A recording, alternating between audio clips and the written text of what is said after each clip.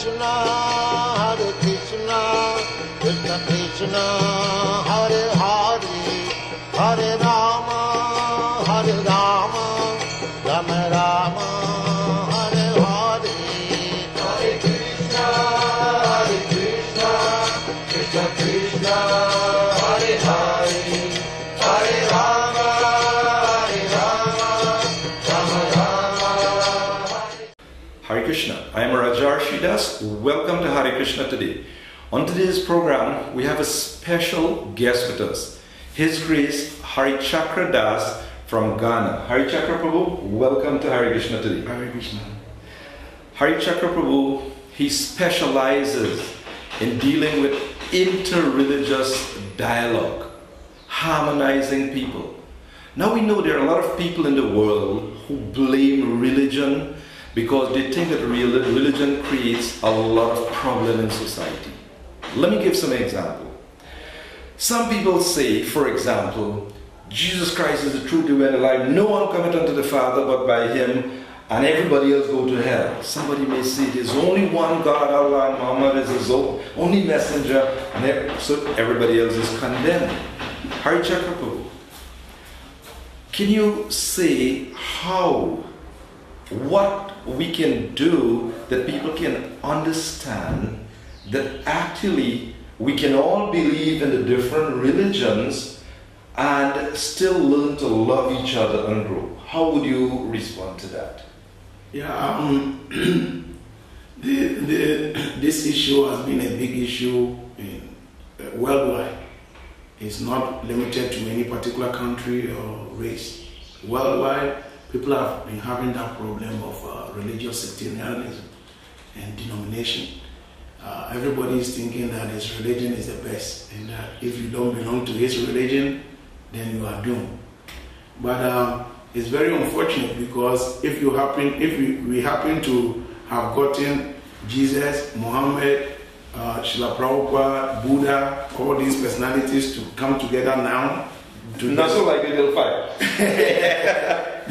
Then all their followers will realize that they were all speaking about one same thing, but they were giving the message according to time, place, and circumstances, and again according to the level of intelligence of the people they were speaking to. Take for instance, when Philip asked Jesus in John chapter 14, verse 5, he said, just show us the way, and I think it's enough for us. And Jesus said, I am the way, the truth, and the life. No one cometh to the Father but by me. This statement that Jesus made, a lot of Christians are thinking it's like an exclusive statement, that if you are not calling yourself a follower of Christ, then there's no way you can get to God. But the unfortunate thing is, people only quote the verse 6 and make their argument on that verse. But if you go 2 verses later, Philip went further to ask Jesus, all these teachings you are giving us, I think if you just show us the Father, then that is okay. Then Jesus said, have I been with you all these years and you don't even know me? Whoever has seen me has seen the Father. Again, some Christians are saying that because of that statement, then Jesus is God himself. Okay. But he didn't stop there. You go to verse 10, and he says that, don't you know that everything that I'm telling you is not from me, but the Father who resides in me, he gives him the ability to say these things. And if even you don't want to believe anything, just believe in what the Father is asking me to say. So he's making a distinction. He's making a distinction that the Father within him, which is the super soul, is telling him what to say. So he's like representing the Father. Of course, there are other statements like, in my Father's kingdom, no one cometh up to the Father but by me. He even explained it vividly when you go to John chapter 12, from verse 37. He clearly states that, don't you know that everything I'm saying to you is the Father who has sent me to say it. I'm representing him, and because I'm representing him, all that I'm saying is what the Father is saying. And because I'm representing him, if you see me, you have seen the Father. I mean, this thing is properly explained for us to understand. We know even in this material world, like let's take for instance, the president of this country.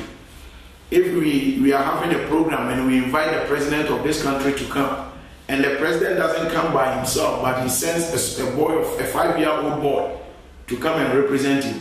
When the 5-year-old boy comes, where do you think we have to put him? On a side chair or somewhere? Definitely, as a respect for the president, we have to put the 5-year-old boy in the seat of the president. And whilst the function is going on, anything this 5-year-old boy say is what the president is saying. If he says, I'm giving a donation of $1 million, it means the president is giving a donation of $1 million. So if we disrespect this boy, it's a direct disrespect to the president. So similarly, Jesus came as a representative of the Supreme Lord. And not only him, similar statements have been made in other scriptures, like the Quran. In the Quran, it is stated that there is no religion pleasing to the eyes of Allah except Islam. But he didn't remain there. If you go to Surah 2, verse 136, he mentioned certain things. He called the names of different prophets, lined them up, and he goes further to tell you that if even you abandon any one of these prophets, you will not be accepted by Allah. I mean, these things are there to let us understand that religion really is one. There is no two religions. There is only one religion. But religious faith, people are now trying to turn religious faith into real religion. Real religion means complete surrender to the will of God. And this is what the Quran says. In the Quran, Islam means complete surrender to the will of Allah. Now, if you come to the Bhagavad Gita, let's hear what Lord Krishna himself says. Lord Krishna also says that abandon all varieties of religion and just surrender unto me.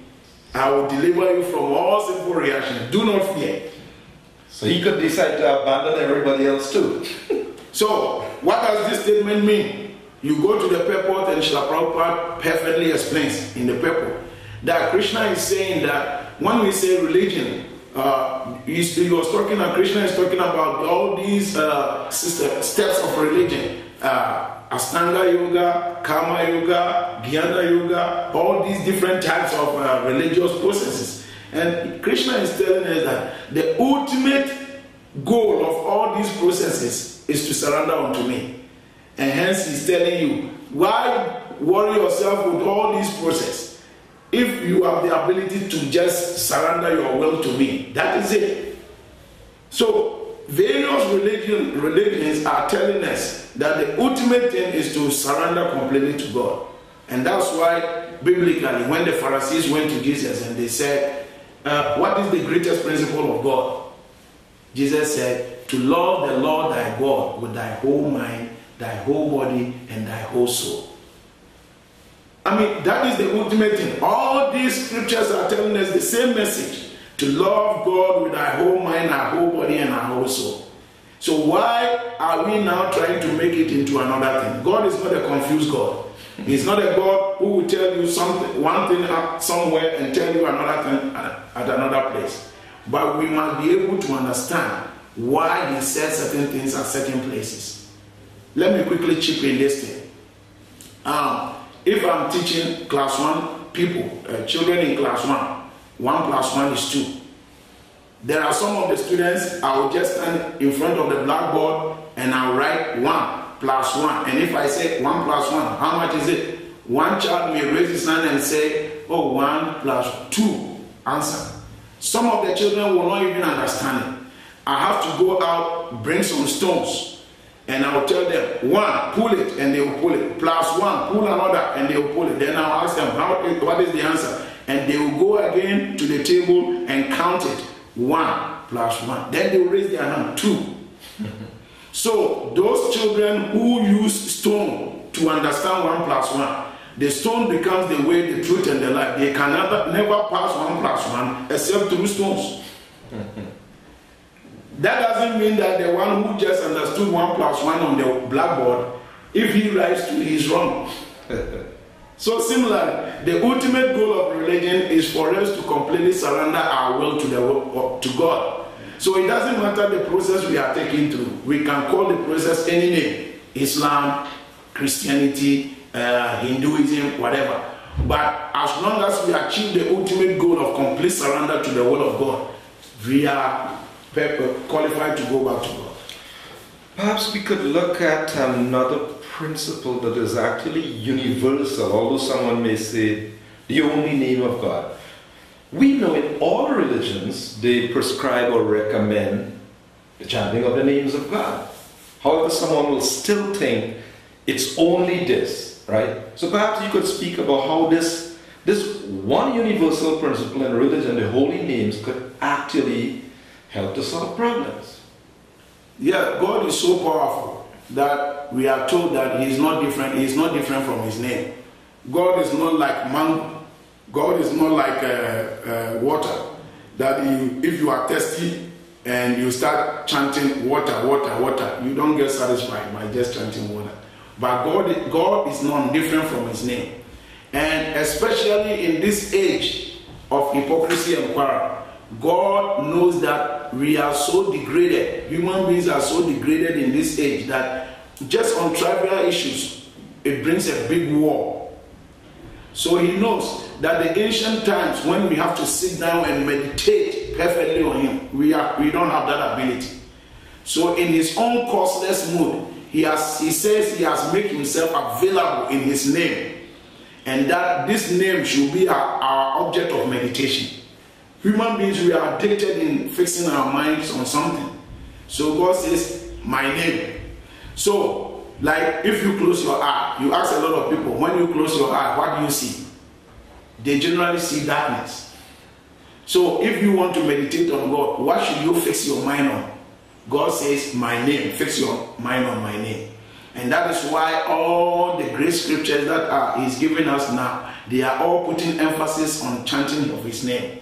One thing we should be clear of, when we use the word chanting, it baffles a lot of people. People say, oh, chanting is something Hinduism. Chanting is something from India or something. No, chanting is just an English word. In the dictionary, chanting means a repetition. If I say Father, it's a word. But if I repeat it, Father, Father, Father, I'm chanting the word Father. So when we say a prayer once, it's just a prayer. When we repeat that prayer, it's chanting the prayer. And God wants us to chant His names. Now, some people ask that the Bible says that the Lord says in the Bible that thou shalt not put the name of the Lord thy God in vain. And people are interpreting it that if you chant the names of God, then it's like you are putting the name of the Lord of God, the Lord God in vain. No. When the Bible said that thing, He meant that it's like as you are here now, if I start calling you Prabhu, Prabhu, and when you turn to me, I also look the other way. Then I'm putting your name in vain. So what people refuse to understand is that even though they are trying to call God, but at the same time they've turned their way looking at material nature. In other words, they are calling the name of God, and at the same time their whole heart is fixed on progress in material things. As a matter of fact, some religious people would want to believe these religious people, they are our enemy, these religious people are our enemy. But do you think it is really materialism is the real enemy, overindulgence and sense gratification, rather than other religious people? Yeah, before I even come to that question, I want to just complete what we were just discussing about this holy name of God. Yes. So that holy name of God is so powerful that whoever calls sincerely from his heart the name of God, God says, I will save you. Okay. And that is why biblically in Romans 10:13, He says, whosoever shall call on the name of the Lord shall be saved. He repeats the same thing in Acts of the Apostles chapter 2 verse 21. He says, during the end times, things will be so difficult that whosoever shall call on the name of the Lord shall be saved. And David also said it in the Psalms.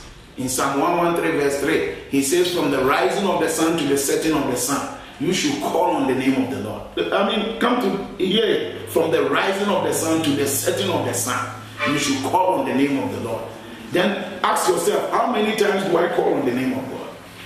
Now, in the Quran, in Surah 17, verse 110, there is an emphasis that all beautiful names belongs to Allah, and whosoever shall call on these names shall be saved. Then in the Bhagavad Gita, Lord Krishna also explains, the Lord himself says that of all sacrifices, nothing is so pleasing to me than the calling on my holy names. So these great books are all telling us that the calling of the names of God is so important in our lives. And instinctively, we also know, every human being instinctively knows that there is power in the name of God. But we will never call the name until we are in trouble. An example is, usually when we sit in a vehicle, we talk about so many unnecessary things. Politics, my wife, my family, my business, so many other things, distractions. Then we completely forget about God. But in the process of traveling, if somehow or the other the car falls into a ditch, immediately we forget about business, we forget about family, we forget everything material. Then the only thing that comes to mind automatically is God. The Hindu will be chanting Krishna, Ram. The Muslim will be chanting Allah. The Christian will be chanting, oh Christ, oh Jesus. So if we know that the name is so powerful that it can save us from a situation, why do we wait until there is problem before we call the name? And that is why these scriptures are telling us that by meditating on these names of God, calling on the name of God, once you call the name, it is recommended you pronounce the name a little bit audibly and hear the name you are saying, and that should become your object of meditation. And the more it becomes pure, the more your pronouncement of the name of God becomes pure, it cleanses your heart, and gradually this name will start taking form for you to do what? To be able to visualize the real form of the Lord. Because if your heart is purified, then you can visualize the Lord. And that's why in Matthew 5:8 he says, blessed are the pure in heart, for they shall see God. So the holy name of God is so important in our life. Now let's come to the question you just asked about. Yeah, some people say these people are our enemy, these people are the problem. But actually the competition in the world today is materialism. Would you say that's like where the real challenge lies? Yeah, people, come to think of it, even common sense, let's speak from the point of view of common sense. The Muslim says he's worshipping God. The Christian says he's worshipping God. The Hindu says he's worshipping God. Now, when all these three people meet, they fight among themselves. What about if they meet the fourth person who says there is no God? Then what would they do with him? If the three of you who accept that there is a God, you are fighting. What about if you meet someone who says there is no God? So, for you to be able to even face the one who says there is no God, then in the first place, the three of you should unite and understand that we have a common goal. Because divided we fall, and united we stand. So if we are divided, then we cannot even face the person who says there is no God. So the idea is we should understand ourselves that even though we are all heading towards one goal, but we are approaching the goal in different parts, in different angles. So we should be able to understand ourselves that our goal is one. Let's put our heads together and achieve this goal. And in this way, there can be peace and harmony in this world. Actually, religion is the best process to give peace. But unfortunately, because people are diverting it in a different way, now it's become the biggest problem in this world. Well, you think is it a scapegoat, like, we give religion a bad name, give a dog a bad name and hang it. So we say religion causing confusion, so we could turn to materialism and dive into it and enjoy ourselves. Is it like we try to blame religion, yet that causing trouble? Yeah, because the human nature is such that we don't want rules and regulations. And because human nature, every day the humans want to escape rules and regulations. Then anything that brings root, goes with rules and regulations, we try to give it a bad name so that we wouldn't have anything to do with it. So because religion has got some restrictions with it, People don't like those restrictions. They just want to go live free. I mean, go to town and see. There are people who are homeless. They don't even have a place to lay their heads. It's difficult for them to even get a day's meal. But you go and ask them, oh, come to my house and live with me. I'll feed you. You have a place to sleep. But there are rules and regulations. You can't go out without any permission. You can't. Immediately you start putting the rules and regulations, they are not interested. They want to live out there and suffer. And that is the nature of this world. People want to live out there and suffer because when they try to approach God, they know God is going to tell them, call my name. But what is difficult about this? Come to think of it, somebody is prepared to feed you for free. God is feeding you for free. He is ready to give you whatever you need. But he only says that your only part of the deal is that you every morning just knock at my door and glorify me. Just say, oh, thank you very much. Oh, God, you are so magnanimous that you have fed me. And just say this thing. And we say it's difficult. We don't want to even do that. But interesting. If we look at it from a non-believer's point of view, right? The non-believer would see. But the majority of people in the world, they're not atheists, they're religious people. So why are there so many catastrophes, problems in the world? The majority of people are religious people. So what's the problem with your religion now? Yeah, because people even though claim to be religious people, but in the truth sense, they are not religious. They are even more atheistic than any other person. Now, that's a heavy point you're making. Yeah, the point is, I claim I'm religious, but the things that are concerned with religion, I'm not interested in following it. How religious I am. I mean, take for instance, let me break it down. Let's take an issue in the Bible as an example. When Jesus was telling his disciples how to pray, in Matthew chapter 6, from verse 25, he says, when ye are praying, don't pray to God for what you clothe yourself with, because it is not necessary. And he gave an example. Look at the lilies of the water. They don't farm, they don't toil, they have no barns, they have no silos to keep anything in. But the clothes that God has given them, even Solomon in all his glory, never had any clothes as beautiful as the lilies. Then again he said, when you are asking something from God, don't even ask what you eat. Look at the birds of the air. They have no farms. They don't have any barns to keep their wares in. But every time they wake up, God flies them to where they will get food. He's feeding them. So how much more you that you have dedicated your life to, you are trying to dedicate your life to him. You think he will leave you alone? So in verse 33 in the same chapter 6, he says, so if you are asking something from God, ask for his kingdom and his righteousness, and all others he shall automatically add to you. Then Krishna also says in the Bhagavad Gita that if you become my devotee, I will preserve all that you have and I will carry what you lack. All these assurances are there, yet we think we can make our own provisions. We think we can fend for ourselves. And instead of trying to tilt our desires to satisfy God, we are always trying to tilt our desires for our own personal lasting satisfaction. And this is what is causing problem in religion today. Because now people are shifting. They are shifting. You see, the thing is supposed to be like this in a balanced form, but people are going this way and they still want to be balanced. It's not possible. You have to go by the tenets of the system, and you get. Krishna is so powerful. Krishna is so merciful, and everything he has created in this world is for our own benefit. In his kingdom, he doesn't lack anything. But for me and you, because of me and you, sometimes he descends to this world.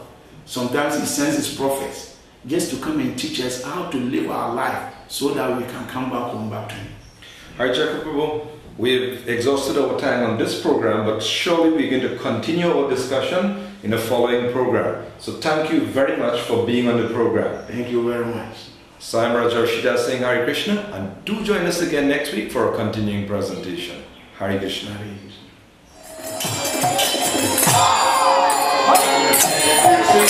Krishna.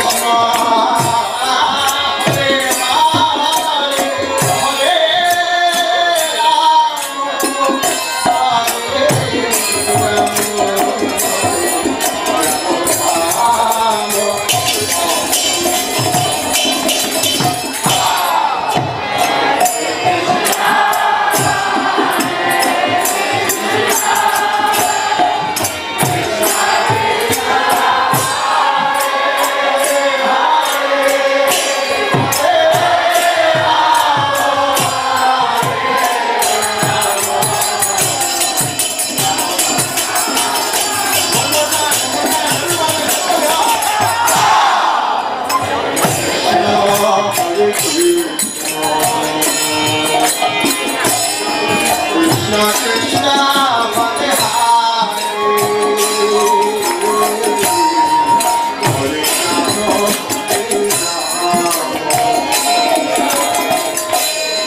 Rama